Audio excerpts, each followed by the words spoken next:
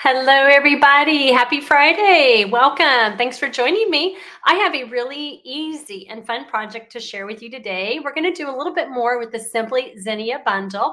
If you haven't joined me before, I am Debra Harrison with Simply Sweet and Neat Designs. I'm an independent Stampin' Up! Demonstrator in San Antonio, Texas, and I just enjoy showing you all the really fun ways that you can use the Stampin' Up! Products.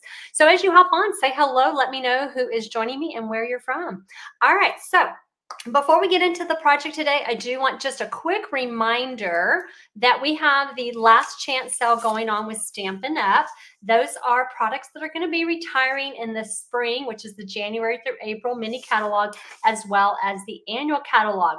A lot of the items are like 10 to 60% off. I say most of them are probably in the 30 to 50% discount range. And also too, there are price increases happening on May 1st. The biggest one I found was the envelopes.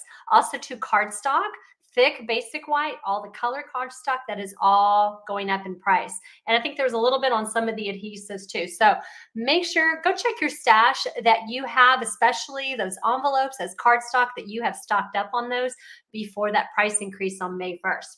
All right, now I am doing something fun for you. During celebration in January and February, I collected quite a few of the Watercolor Melon stamp sets, as well as the Sunny Days Designer Series paper. And I did that with the intention so that I could offer for you this month a really fun project kit that you can get free from me with an order of $75 or more. Now, I do have my host code there showing on the here in the window.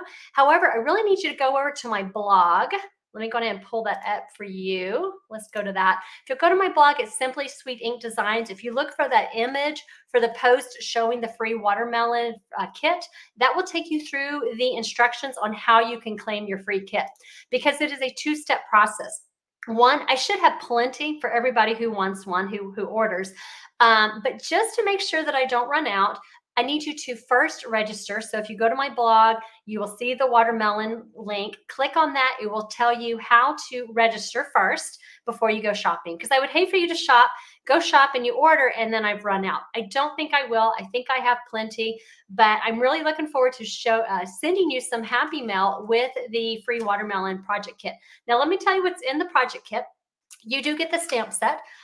You may have earned this during celebration, but if you did, I encourage you, pass it along to a friend so that they have the stamp set also, and y'all can craft together. You also have a half a pack of the Sunny Days Designer Series paper. You're going to have the pre-cut cardstock pieces to make 4 projects. 3 of them are cards. This one is a fun fold card. And there's another little simple card. I love the images that stamp set makes. Just really crisp, beautiful, mouth-watering watermelon images. And then we've got this cute little watermelon gum holder. It does hold the little 15-pack of the extra gum. And yes, I am going to send you that sweet treat with the gum, and then you're going to get 2 yards of the black and white gingham ribbon. So that is this promotion from me, exclusively from me, is going to run until Saturday, April 20th, or when all the kits are claimed. All right, so go check that out over on my blog. Okay, what else do I have for you? Okay, so also too, I wanted to let you know for May, I had shared with you last week, these are the projects for the May Sweet Creations Club. Now, I did want to let you know my club did reach capacity last week. But that's okay. What you can do is, if you are interested in joining my monthly Sweet Creations Club, just send me a message and I will put you on my wait list. And then you'll make this cute purse to put them all in. I actually did have a cancellation last week and it's already been filled, but sometimes cancellations, people do have to drop out of club for various reasons. So just go ahead, let me know if you want me to add you to my list, and then I can contact you. Somebody was able to join because I did have a cancellation this past week. All right, so last week I shared with you this really fun pop-out panel project. And I decided I needed some samples for my In Color Club, which I'll be sending out an email next week and sharing more with that next Friday with you. So I thought I would take the pop-out panel concept and make these really, really cute little cards with the new In Color. So that's it with the Pretty in Pink. Let's see if I can test my In Color memory here. Peach Pie, Petunia Pop. Get that right there. Summer Splash. And I think I got it. I think I got it. Shy Shamrock. So those are the 5 new ink colors. They're going to be for 2024 through 2026, just for us to enjoy really beautiful pastel colors. I am going to have an ink color club, which is a 5-month club. And so I will be sharing all the details about that with you next Friday. If you're on my email list, you will get an email so that you can go on ahead and register for that and reserve your spot. All right, so today we're going to make a really fun, let me put that right there. This is my little quick reference for you. So we're going to be making this really cute little seed packet holder with this little mini pot. Now these little terracotta pots, they are 2 inches, very small, and I bought them on Amazon, bought several of them. And they're just really cute to where you can add some cute little treats. This is a very, very, very simple project to make. So I'm going to show you how to do that. Here's our quick reference if you want to take a snapshot of that. If you are on my email list, then you will get the project sheet in tomorrow's email at 3 o'clock Central Time. Has all the instructions, the step-by-step tutorial with the images, and a list of all the supplies that I use. Now we are featuring the Simply Zinnia bundle, and I'm actually using just the stamp set today because I really don't need the dies. But I always encourage you when you buy it with the bundle because you're going to save that 10%. Now let's go ahead and get our supplies in place. The first thing that we're going to need is a piece of lemon lime twist cardstock. Now this piece measures 4 1/4 by 11 inches.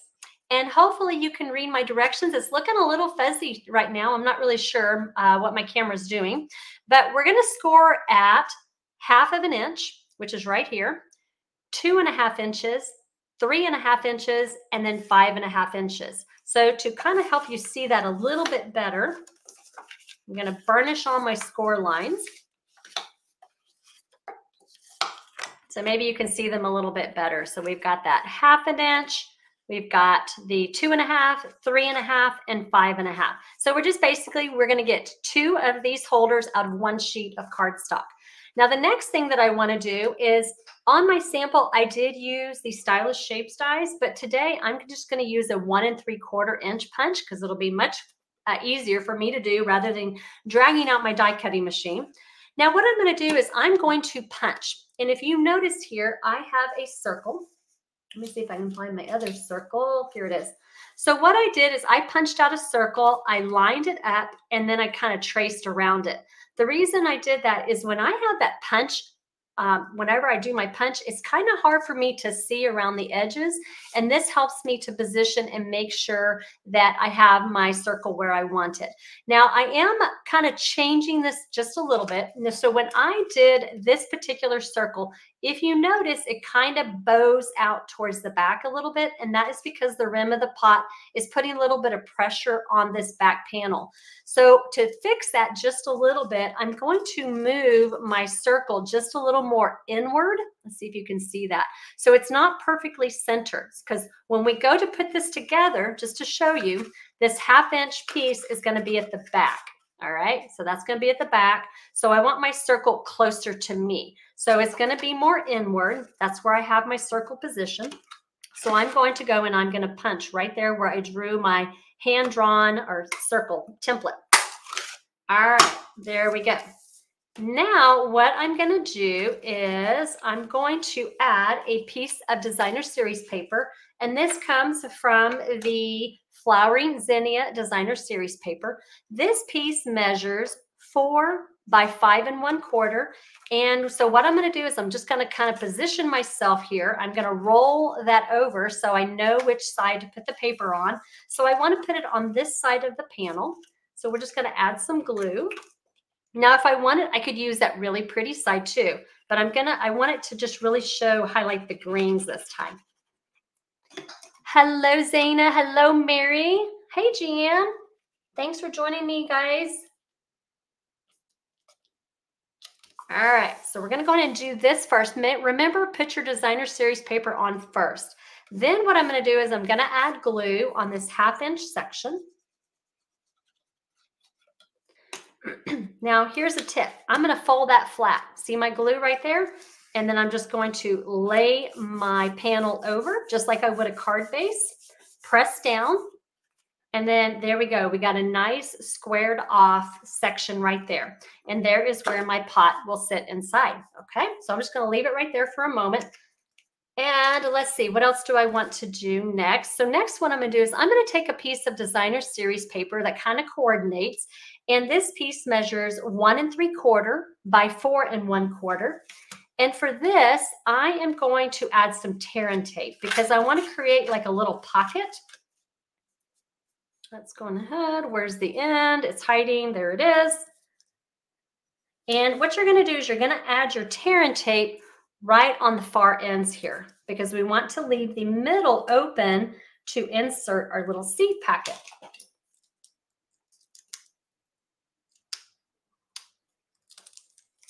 I'm going to remove that paper backing.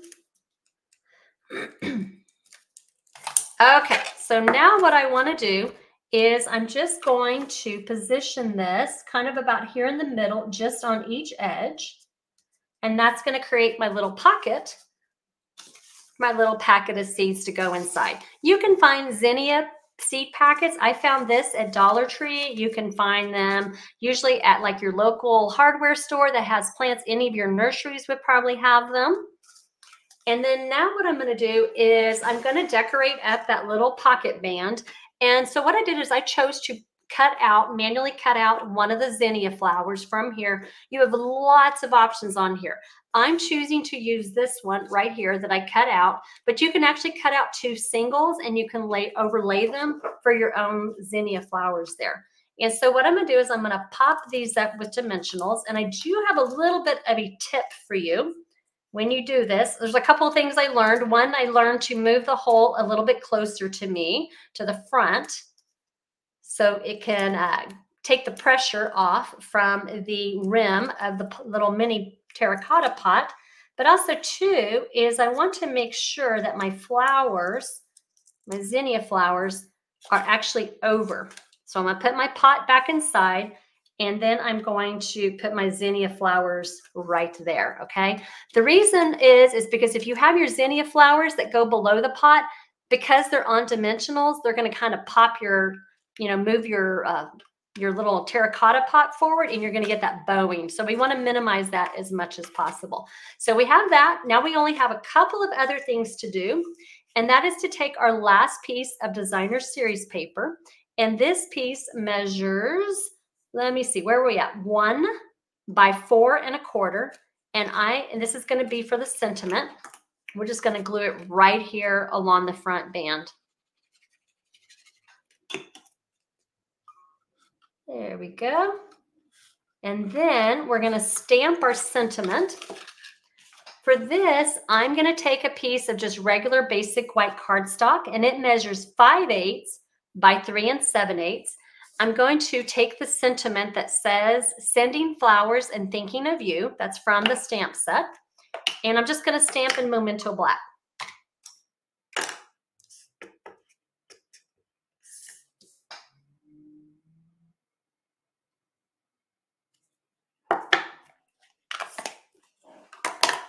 And I'm going to glue this on. I think this would make just such a sweet little gift. Or for my craft fair people, this would be a fun little item to sell at your next craft fair. Or if you do retreats and you're doing something with flowers, this would be so cute. All right, so here we go. We've got that. Then I'm going to do 2 other things. One of them is I want to add a little bit of bling. And so I'm going to take my adhesive, my shiny sequins, and I'm just going to add right here just a couple of my sequins, bling it up a little bit. Then what I like to do is I like to secure my pot here, because as you notice, it was kind of moving around, right? So I want that to stay stationary. So what I'm going to do is I'm going to take a dimensional. If you need to, you may need 2, but I'm going to put a dimensional on the bottom. I'm going to set my holder back up, straighten it out, and then I'm going to just press down. And when I do that, it doesn't move as much.